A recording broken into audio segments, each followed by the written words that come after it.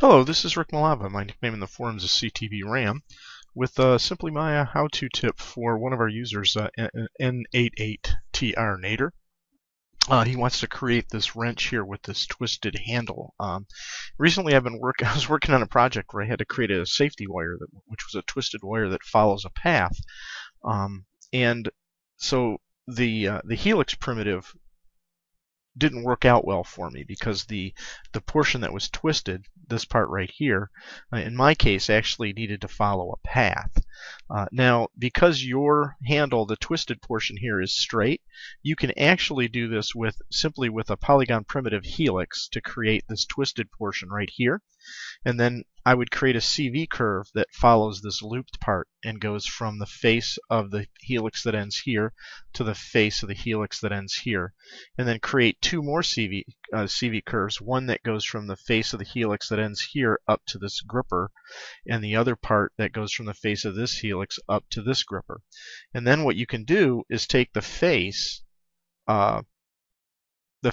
from, say, this helix right here, and extrude it along this path, and then just take and connect the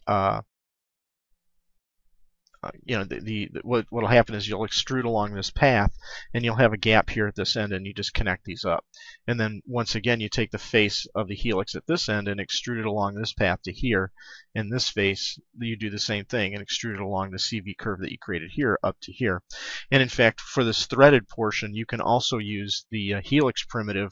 I would just extend the or extrude the face of this helix, or just pull it out to here, and then create another helix that goes from here to here with this thread pattern on it. Delete all the interfaces, and then attach that this surface that you create here to this to the end of this helix, that the face of this helix here. So you can do this whole thing with just a helix, but I just can't resist the opportunity to go over just another example of where you can use this more general workflow to create any twisted pair of wires that follows any path you want. So with that, let me jump into, I've got a little link here to another video that I did. One of the users wanted to create a sort of an atom effect where he had the orbital of the atom was sort of this helical path that you see here in this tutorial here. But this is a closed path, so this is an example of how you can use this method to create a twisted pair of wires that follows a closed path. What I like about your problem here is you've got an open path. So I start here, I'm going to go around this twist, I'm going to come around this loop, I'm going to go through the twist, and I'm going to end over here. So it's an open path. So I thought it would be a good example of showing that. Plus it's another opportunity to give folks a look at how to use NURBS curves and create NURBS surfaces. You can also convert this into a poly surface when we're all done. But let's get started. So this is what we're going to end up with right here. So I just did this really quickly, but if I hide the surface here, I'll just delete it. I don't need it anymore. You can see what I did is I created this twisted, and this is an example of what you can do for the helix as well. Just create a helix that represents this part of the curve from here, helix from where my cursor is now to where my cursor is over here, or my pointer. And then what you do is you're just going to create a CV curve that goes from here to here, and a CV curve that goes from here to here, and then you just basically extrude the face of the helix down this curve and this curve. And then likewise, you're going to take the face of one end of the helix over here and just extrude it around a CV path up to here, and then just connect these two ends up when you're done. So you can do this whole thing with simply with a helix and 3 CV curves. But for this case, let's actually start from scratch and see how you can do this in a more general way. So I'm going to hide everything I've got right here. Take everything that I have right here, and I'm just going to group it all up and hide it. We'll start right from scratch. Okay, so now what we'll do, the first thing I need is I need a path to create this twisted part along. So I'm going to go from the top view here, and like I said, your path is straight, so this actually, this is probably overkill for this particular problem, but it's a good technique to know. So what I'm going to do here is I'm going to create a CV, or actually this is an EP curve for this particular case. I just need the straight curve that goes from approximately here just using X and clicking where I want the CV curve to start and end. CV curves or EP curves are great for straight lines because you can just use 2 points. You don't have to worry about extra points. So I'm going to create this guy, and I'm going to kind of center it in the middle. And just because I don't like 2 vertice lines, I'm going to always, and just because I'm in the habit of always rebuilding my CV curves. When you work with NURBS, it's always a good idea to rebuild your curves. This way you absolutely know that the parameterization is correct. And without going into parameterization, it just basically divides this up into even integer numbers, which ensures that when you extrude things along them or you work with them, they behave in a uniform manner. But what I'm going to do here is I'm going to rebuild this curve. I keep it up on my shelf because I use the NURBS a lot. But if you hold the right key down or the space bar down and then you go to Edit Curves, you can get to rebuild curves from this menu as well. It's also up in oh my goodness, I don't use these menus very much. And here it is, Edit Curves, right up here in the Surfaces menu. All right, so let's build this thing. So I'm going to take, and I got this curve, and I want to rebuild it. 10 is probably going to be too much. Let's see what 6 looks like. It's really not important for this, but that's a nice even distribution, so we'll go with that. I rebuild this uniform. I like to go from 0 to spans. This will give me integer values from 0 to however many spans there are. If you go 0 to 1, you'll get fractional values, and my brain doesn't wrap around that as easily as whole numbers. And if the curve had twists and turns in it and I wanted to maintain the tangents, I usually make sure I keep that turned on. Ends, just make sure that your endpoints are maintained. And then I'm going to create 6 spans. 1, 2, 3, 4, 5, 6. It's as easy as that. Get used to this. If you're working with NURBS, you rebuild curves a lot. So now I've got this path. Now the trick is I want to take and I want to create two twisted paths, 2 twisted wires that go along this path, right? So to do that, what I'm going to do is I'm going to create a polygon primitive cube, and I'm going to draw this guy out kind of over here, and I'm going to make it so that it's roughly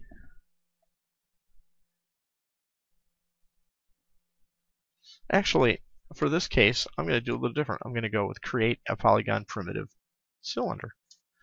This way I can actually draw it out and sort of see that the diameter is about the same diameter as the wire there. And then I only need this to be a box, so I'm going to go into the channel box here for this guy. Once it's actually created, I had to give it some height. And I'm going to just change the number of segments to 4, or subdivision axes to 4. So basically it creates the cube. But it's in this diamond pattern, which gives me an idea of the diameter of the wire a little better than the cube did. So now I'm going to take this, I'm going to center its pivot, and I'm going to snap it to this curve here, holding the C in the middle mouse button and then gesturing over the curve. And then I'm going to take this and I'm going to rotate it 90 degrees. Right? And I only really need the face. I don't want the whole thing. So I'm just going to take all of these faces and delete them, and then just come to perspective mode and see which direction. Okay, good. I want to make sure that I turn two-sided lighting off generally, so now I can see which direction this thing is facing. And I don't need these internal edges, so I'm just going to take this vertex right here, and holding the Shift key down, or the Control key down, and the right mouse button, I'm going to go 2 edges and just delete those edges. And it's going to do that to me. Oops, let's do it this way. Just hit the delete key, and that does what I want. Okay, long way to get there. So now I don't like the direction this is facing, so I'm going to come up here and I'm going to reverse the faces on the polygon there, which is under normals reverse. And now you see it's facing the right way, but it's not at the end of the line yet. So let's center the pivot again. and then let's curve snap it holding C middle mouse and then drag it to the end of the line here. Now let's see what direction this line is facing. I'm going to select the line, go to control vertices, and you can see there's a box here and then a U, and U is the direction that the line is going. And so I want this thing to kind of be at the start of the line, which is where it's at right now. It's on the box. Okay, so now what I'm going to do very quickly is grab this, whoops, go to object. Sometimes it's easier to do that. Select the shape and the path, and then just hit the extrude, which I also have up here on my shelf, but you can get to it with edit meshes or edit mesh extrude right there. So I'm just going to extrude that, and it extrudes along the whole path. And I made the wrong choice of flipping that normal. So what I'm going to do is just select this thing, and I'm going to reverse its normal so it's facing the right way. Now, once I create this, I want to twist this, right? But I need more faces. I need more segments. So I'm going to come down here to this extrude, and I'm going to change the number of divisions to, say, match what I had, which was 6. That's not going to be enough, actually. This has got to twist a lot, so I'm going to say 20.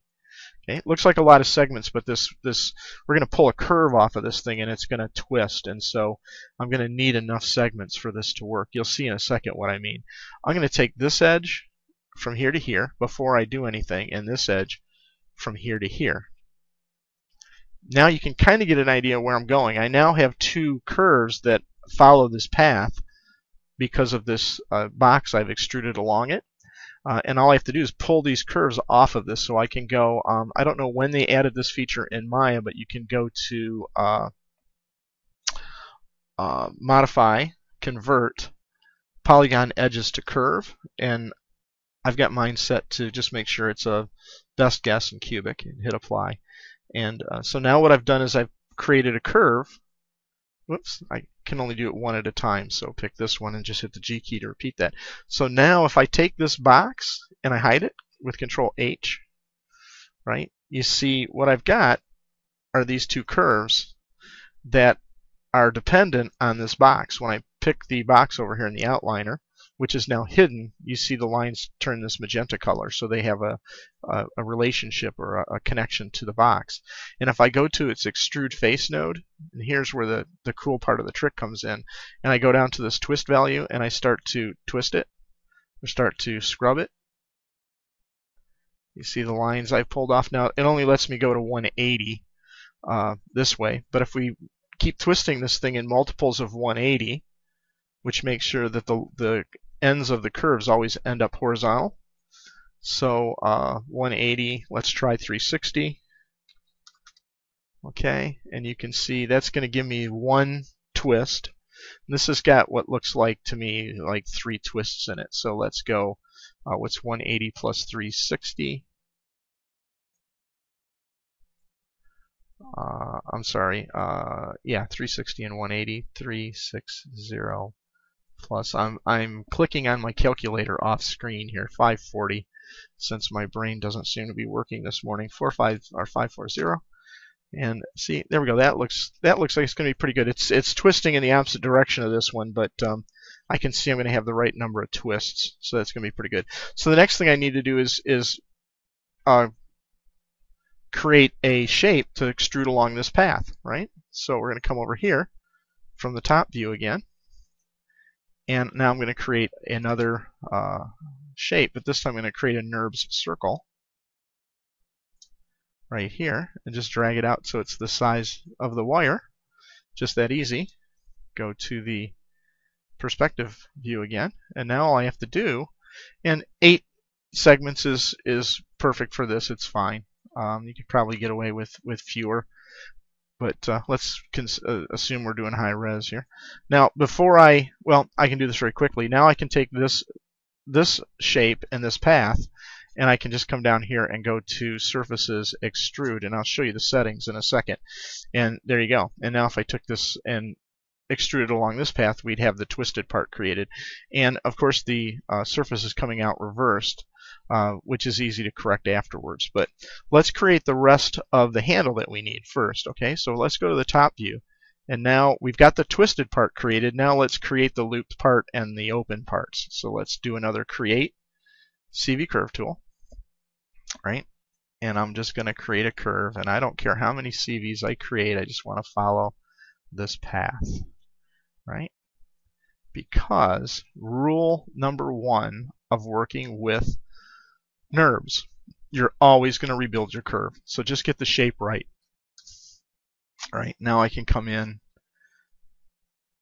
and just a general note: the fewer verts you use, sometimes the easier it is to actually get the shape you want. If you get too many curves, you're going to get a lot of lumps and bumps, but that's following that path pretty well. And now, once again, we'll do the same thing very quickly over here. Create CV curve, and just sort of see where this one ends, and then give it the original path, and I can actually just jump way over to here to that for the end. Okay, and then hit return to drop the tool, hit G to repeat the last command, and then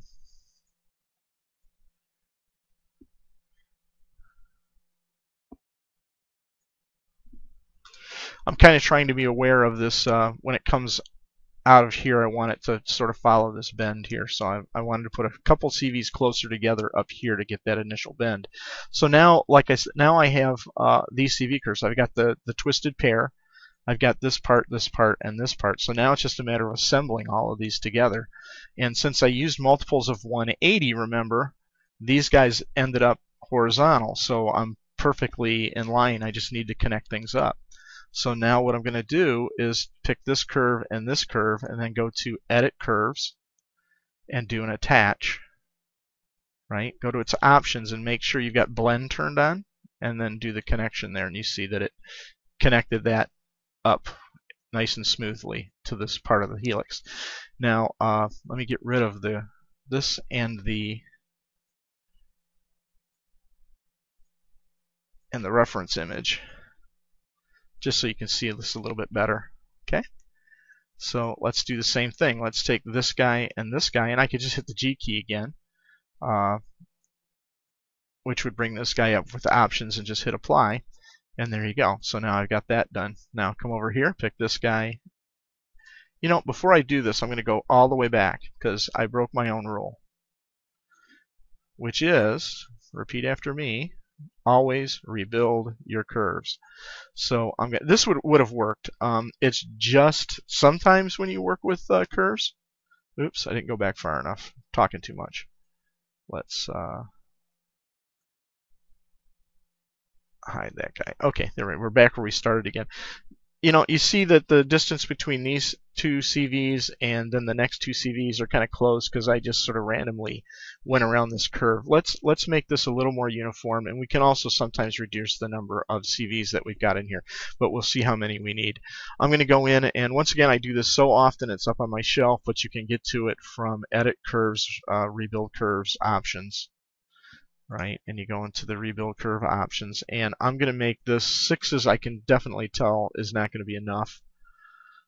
So let's try 8. Right, that's not enough. You see the shape got all messed up, so I'm going to just hit Z to undo that. And I'm going to also, sometimes it's a good idea to just rebuild the curve with the number of spans that are currently in it. Right, that did it initially. Also, it's sometimes a good idea just to see how many we've got. We've got 12. I could probably get away with 2 less. So let's uncheck number of spans. Click tangent to make sure it maintains the same curvature, and then hit 10 spans, and we'll see if it'll hold up. Okay, that's good. So all we need is 10. Right, and then we see we got this density in here, which I'm going to keep because I want to have that smoothness, but you could probably reduce these a little bit as well. But these are already uniform because we rebuilt them initially. So I'm going to come in here, and for this I can tell I'm only going to need at most maybe 6. Now here's an example of where it might go crazy. No, did that? Well, it did. See, it went wacky. It shot way out here and came back. If this happens to you when you're rebuilding your curves, and this is why this is a good video, I think, for folks that are just, because NURBS are kind of becoming a lost art. Let me undo that. So if it ever happens to you, you rebuild your curve and it does something strange like that, what you do is first rebuild the curve with the number of spans and turn tangents off. Right? Boom. Now, once you've got it rebuilt with number of spans, let's see if it held its shape up pretty well. It did not. Let's turn that off. If that doesn't work, do it with CVs. Okay. Rebuild it with CVs. That'll build it with the exact same CV layout. It won't try to distribute them uniformly.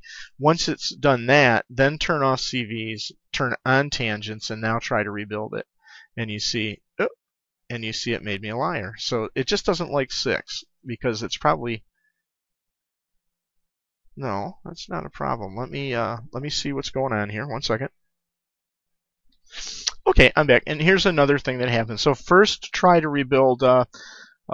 This is why people get frustrated with NURBS, but this is nothing that's too hard to fix. What you want to do is, if it goes crazy, first thing to try to do is rebuild it with CVs. Okay, that'll turn everything else off.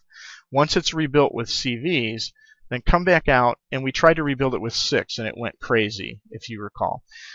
So what I did was I rebuilt it. If it didn't like 6, just rebuild it with something smaller, like 4. So now it rebuilds with 4, and it holds its shape nice. Now this is really all the CVs I need for this path, but I'm going to just show you that I can get it to rebuild with 6. So now if I bump it up to 6 and hit, there we go. So it built it with 6. So we'll try this one. If I build it with 6, it does the same thing. It goes crazy, right? So hit Z to undo. Come here, rebuild it with CVs. Right? Hit apply. Now come up here, turn CVs off, try to rebuild it again with 6. It goes crazy again.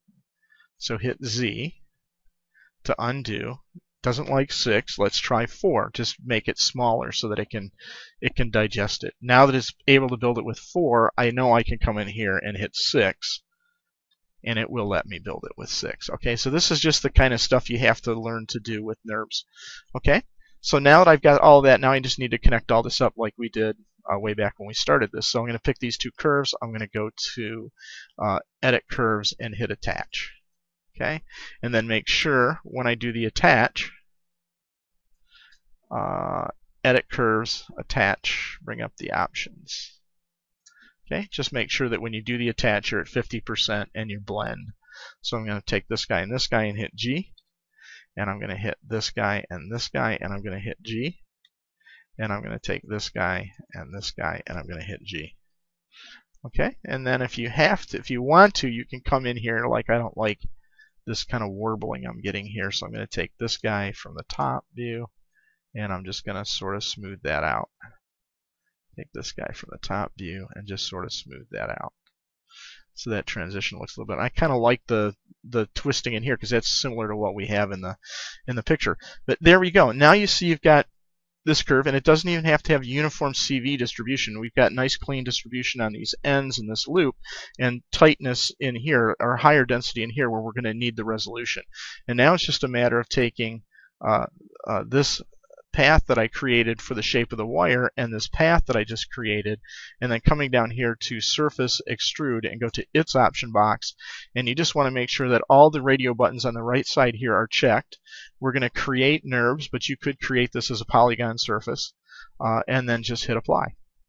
And there you go. And now you have to do, and this is done, if it comes out in the wrong surface direction, just come here to Surfaces, Edit Surfaces and Reverse Surface Direction, which once again I keep up here on my toolbar since I use it a lot, and just reverse the surface direction. And this actually brings up the options for me. You can usually just pick U or V will do it. U is the default, and if I just click that, there you go. And if I bring the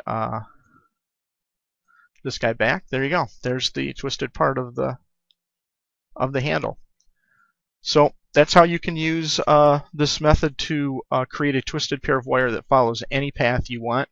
In this case, it was a straight path, but I just wanted to go over some of the issues of working with NURBS. So hopefully you'll see how to create your CV curves, how to rebuild your CV curves, and then how to extrude things along them. You can also now come in and do a modify convert NURBS to polygon if you want to convert this into polygon at this point. So there you go. This has been Rick Malava with for simplymaya.com, and I hope this helps you out, Nader, and anybody else who might want to use this technique.